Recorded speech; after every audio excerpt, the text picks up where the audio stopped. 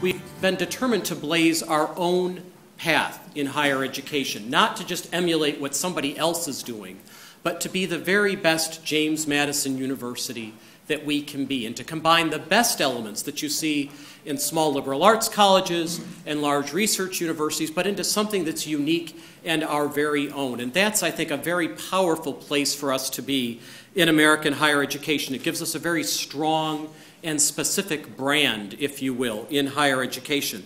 So we talk about this idea of being a national model of the engaged university, engaged with ideas in the world. That is the vision statement now that we have going forward. And the question is, how do you do that? How do you become a national model?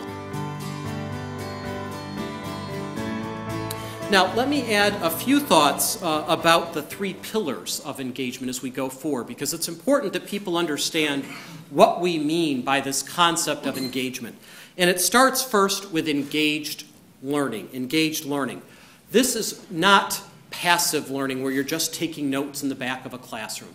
This is really about active, transformational practices that we know make a high impact on students. And there are a variety of these practices that we have studied and others around the country have studied. And in every college and in every major across JMU, we are now asking ourselves, how can we build on these high impact practices to make sure that no matter what your major, no matter what courses of study you're taking, that you will have a high impact experience. The second pillar of engagement that I want to just mention briefly is community engagement. So we talked about engaged learning, we also have community engagement, and then civic engagement. And community engagement really is how we can work in partnership and in collaboration with people and organizations around us to address the big and important challenges of our time.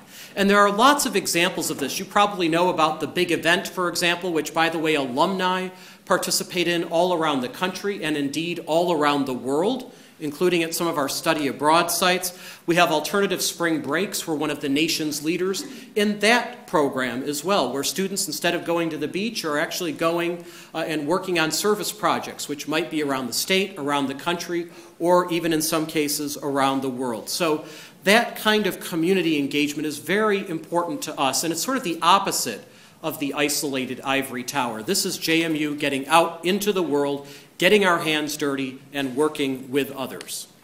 And then there's the third pillar of engagement, which is civic engagement. We want students to understand not just their rights as citizens, but their responsibilities as citizens in the 21st century. But I want to leave you with this thought, which is actually a sign in my office. I talk to all of the incoming students about the importance of dreaming big, about their futures, about their potential as they come to the university.